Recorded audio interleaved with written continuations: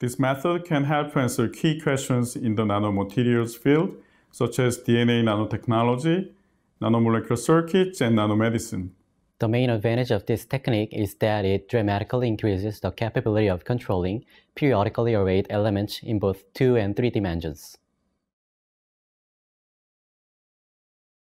To begin, download and install CAD Nano software to design a DNA accordion rack. Open CAD Nano and click the Square tool to add a new part with a square lattice. Click the Pencil tool and draw each beam on the right Edit panel of CAD Nano.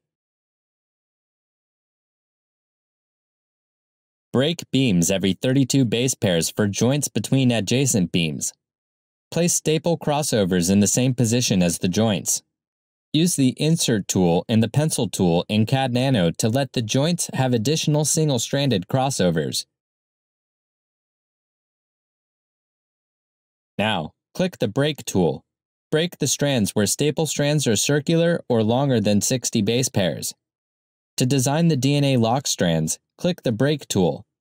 Break 8 base pairs of a staple DNA region to make a sticky part and delete 8 base pairs of a staple DNA region. There are 18 sticky parts in the 6x6 accordion rack. Place sequences that are reverse complementary to the sticky parts at both ends of lock strands and connect them by a bridging region, which consists of poly-T strands of the desired length. For the reconfiguration, add 8 base pairs of toe-hold sequences at the end of the DNA locks for strand displacement. Design strands.